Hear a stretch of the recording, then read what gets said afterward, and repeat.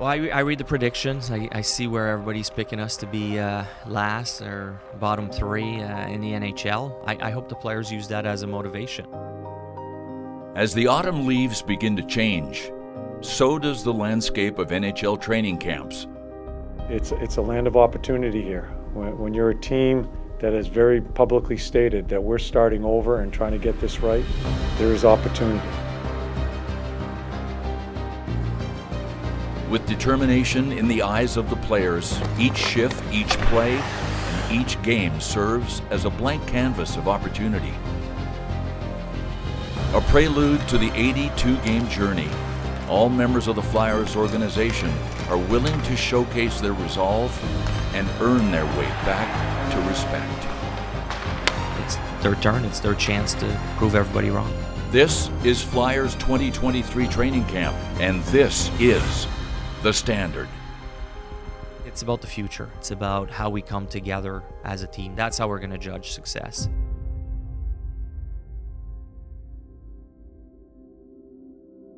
Travis Konechny's style of play and Las Vegas have a lot in common.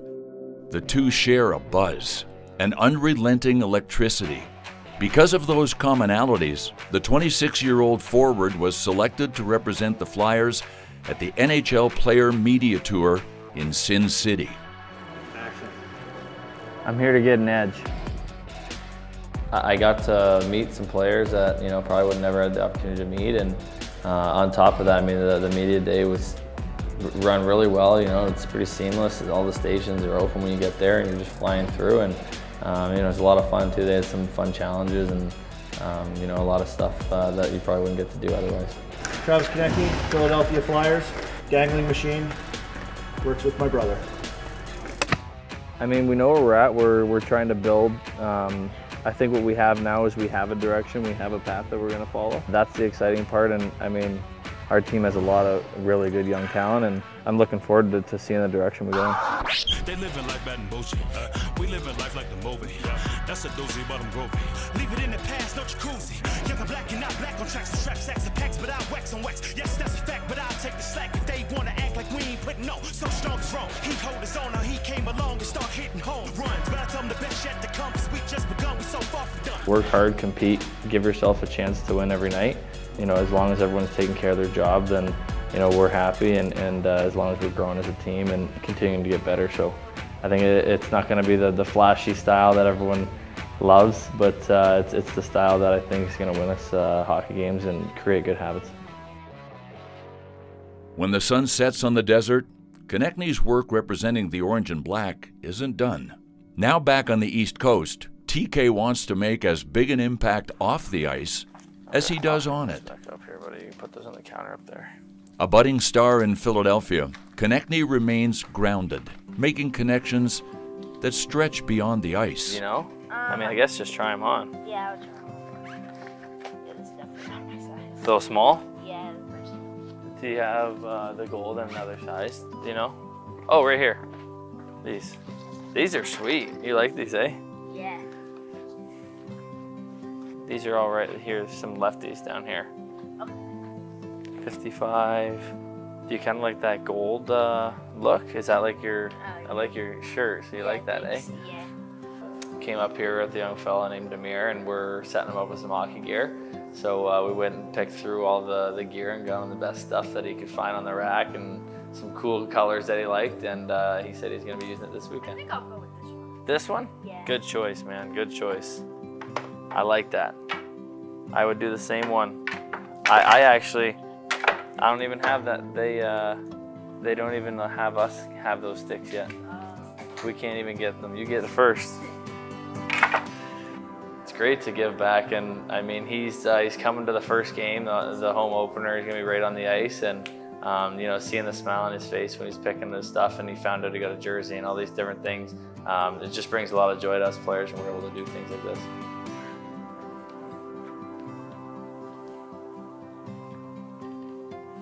All right, let's take a walk, see how they feel.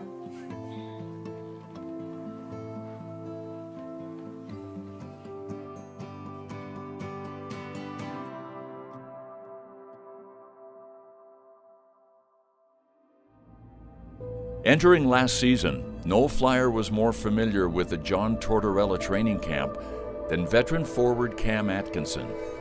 Unfortunately, Atkinson wasn't able to turn that excitement into production in Philadelphia due to a surgical procedure that ended his season before it started. Not being able to go to war with my brothers and try to help the team win, whether good times or bad times, just being part of that was probably the toughest.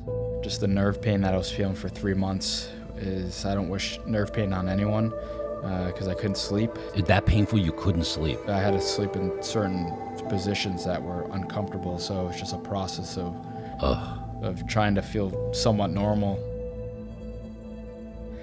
Just the process of the return to play, and I couldn't get through a practice by myself. Not to get, I don't even know why I'm getting emotional, but just a tough year, and feel good. I know this is a huge summer for me and want to be part of the solution, and I'm going to push myself more than ever, and seeing these young guys obviously take a step, some guys take a huge step forward, only fuels me to obviously push myself and push the young guys, and I don't think we're as far off as people think, especially if guys are healthy. Now feeling 100%, Atkinson has emerged at training camp, motivated to affirm his identity as a difference maker. Summer was good. A lot of training, a lot of skating, which was solid for me, not playing last year. Spent a lot more time on the ice than I typically would, and excited that season's right around the corner.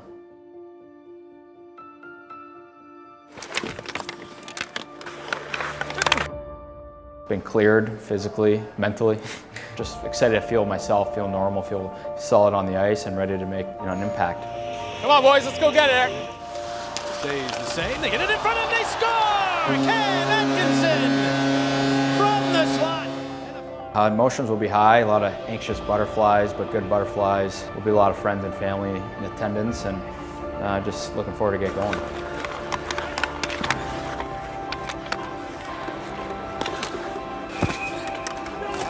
Got it. Battle. Nice play, boys. Breaky. With Coots and I being hurt, gave these guys more of an opportunity that they typically wouldn't get, and to see a lot of guys take that stride in helping the team, and hope that they can train hard this summer to take another step forward this year. Frost, the pass, the shot, they score! Great setup by Frost. Atkinson pounds it home. 5-2 Philadelphia. Infusing the intangibles that Cam Atkinson and Sean Couturier bring to the team aims to accelerate the development of younger players. Two players that are emerging and looking to take the next step are Owen Tippett and Morgan Frost. Thank you. All preparation for a new season doesn't just happen at the rink. Today we're at State and Liberty, trying on some new suits. Hopefully have a good one for the first game of the season, and hopefully I'll improve my game a little bit. Still enough work to get my foot in, but... The duo has new threads off the ice, but when the puck drops, confidence is Owen Tippett and Morgan Frost's best outfit. We obviously got a relatively young group, and I think a lot of the young guys stepped up and started to contribute more and feel more confident about themselves as the year went on. I'm definitely excited. I think there's a lot of good players in that locker room, and even better people, so I'm excited to get the season going and build on last year. How we came together in tough times. I mean, obviously, we found ourselves down in games a couple times, and worked our way back. And, guys were working together, and that's obviously what we can look forward to this year, and it's a good sign.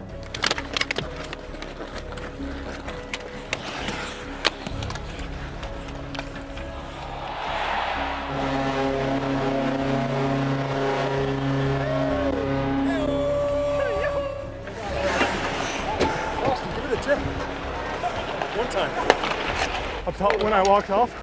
Yeah, when you walked off, did you see him? Yeah. I'm not sure if he skipped there or not. No, I don't think so. I just felt like I was skating at him, so. We did a lot of work developing our forwards last year. A number of players, Frosty grew, Tip grew, but I need to give them some latitude about keeping the puck more this year, not always dumping it in, and try to create some more offense. I think there's a lot of people that are counting us out and you know, not expecting us to do much. So you know, I think every guy in that locker room has a chip on his shoulder. You know, everyone has something to prove, and you know, I think we just want to get better every game, every night. Like I said, we had a pretty young group last year, and to see that core kind of stay around, and you know, to be a part of that and help to build and be a part of this rebuild would be cool. Yeah, I guess you can say it is a rebuild, but obviously we want to win every game and want to make the playoffs and you know, see how far we can take it. Oh yeah. If you're a part of the rebuild and seeing it on the other end, and however long it takes, it's going to be a cool moment.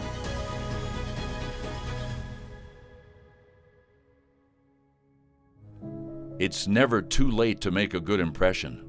For some players, the last preseason game is a final dress rehearsal. For others, it's a last-ditch effort to impress head coach John Tortorella. Well, I'm just thinking, I can do it tonight. I'm just going to leave it for this period, then we'll talk in between. Try something different. The players who don the orange and black have put in the work. Now the difficult decisions of training camp arrive at the desk of the Flyers front office brass, icing the best possible 23 players for opening night. See, we're having tough conversations about what our lineup is, right? Who do you send down? How do we get to our number? We've grown. Well, we added some pieces to the puzzle. And then have some of these kids, Tyson and Bobby, Emil come in, Samula get through his operation and show at camp. Now you're saying, well, what is the line? What are our lines?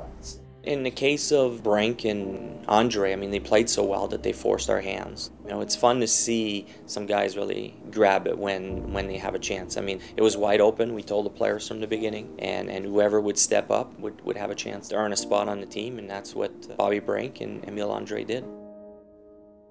I'm happy for Bobby Brink, you know, because he goes through the operation. You know, he's a small guy.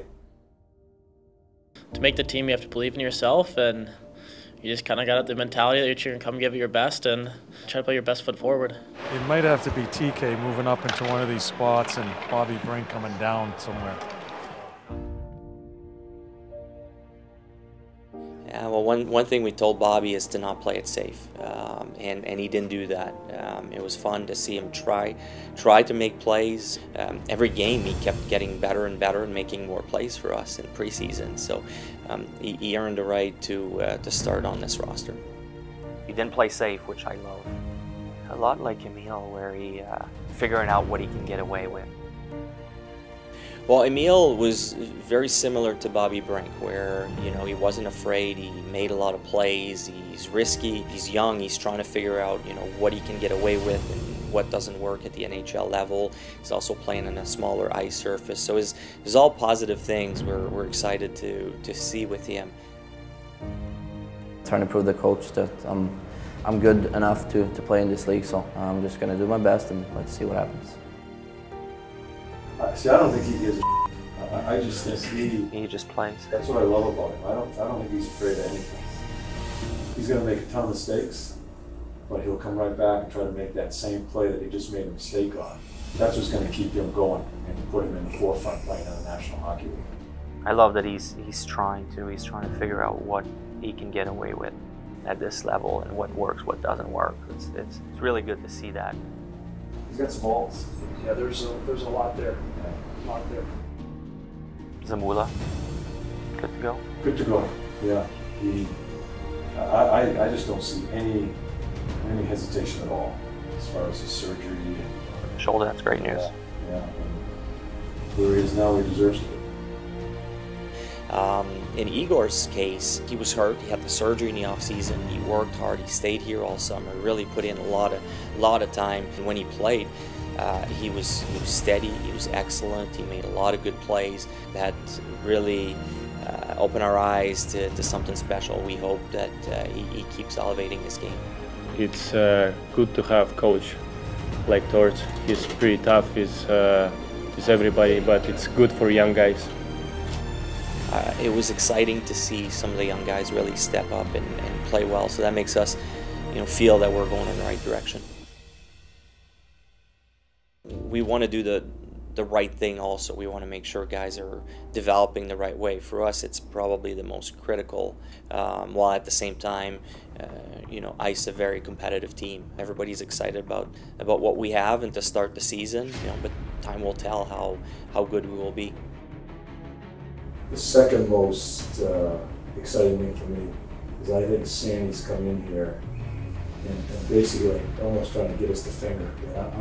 I'm showing him, put on some weight, did his work during the summer, and he has not stopped the intensity that he brings. That kind of comes with the territory of where I'm at in my career, is trying to lead by example and try to help these young guys out. We're obviously going to have a younger D-core this year, and I'm looking forward to the challenge, and hopefully I can rise up to it. Who's gonna take control of our back end? We're gonna have some tough nights and go through some pain, but I think Sandy wants to be that guy. He's a star. That's what we have there. I want to give him opening night of the season in the lineup, and I want to give him opening home game. I think he deserves that. They got a really good group of young players that I found challenging to play against last year, and I'm excited to see where I can help and you know, keep moving this thing forward. I'm not going to get away, you know, in front of the kids. He understands. Yeah, he understands. Good. It's going to be hard for me to keep my line. It'll probably be one of the kids be playing with Sean and Joe Farabee to start the season, right? But TK has to have a little faith in the coaching staff. He's going to get time there too. Yeah. But we'll see how it goes, because I like him and Casey together. I think he helps Casey offensively. I think he gives Casey a little bit of a mindset to score some goals too. That's what I'm saying. I think TK may help his offensive team. Yeah. I'm not locked into Noah playing against all the top centers. Right. He's capable, for sure. And give Frosty credit too. He grew in that area last year. Good camp. Yeah. And he's had a good camp. Yeah, very good. A lot of penalty killing options now. Yeah, there is. Way more than. Yeah. It's just the evolution of the team.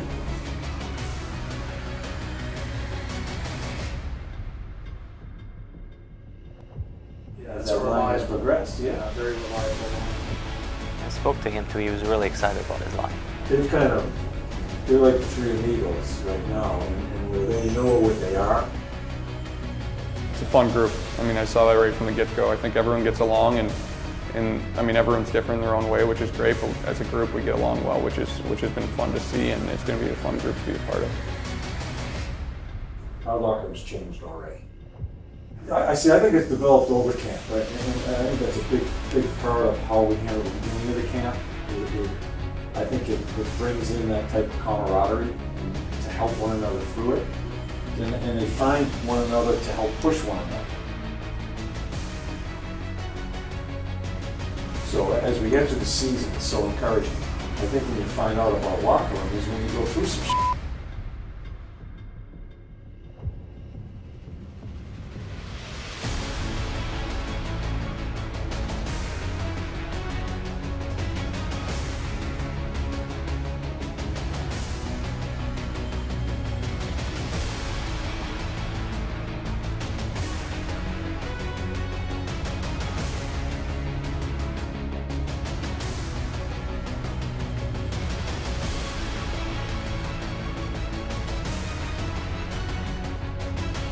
A fresh slate brings new beginning and ample opportunities to define your future.